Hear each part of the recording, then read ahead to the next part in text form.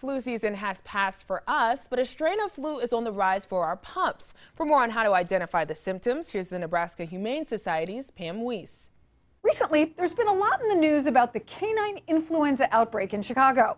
We've gotten questions from people about, is it here and what should I look for in my pets? So today, a little bit more about canine influenza.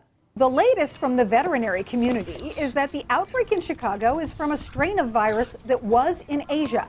So while your pet may have even gotten a flu vaccination, that shot may not be effective against this strain. It's currently in Chicago, but it's probably only a matter of time before spreading.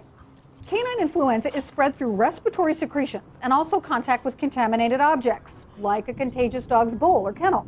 So to avoid the flu, not sharing bowls or beds, staying out of the dog park, not letting dogs play and mouth each other, and disinfecting toys and other contact items can cut down on the spread.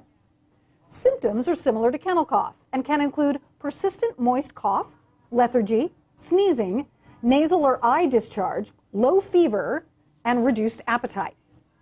The good news is canine influenza affects these guys the same way the flu affects us. So with proper diagnosis and treatment, he'll recover in about 2 to 3 weeks. However, at the first sign of symptoms, you will want to check with your vet just to make sure that you get him on the proper protocols and you keep him isolated so he doesn't contaminate anybody else. Right, Scooby?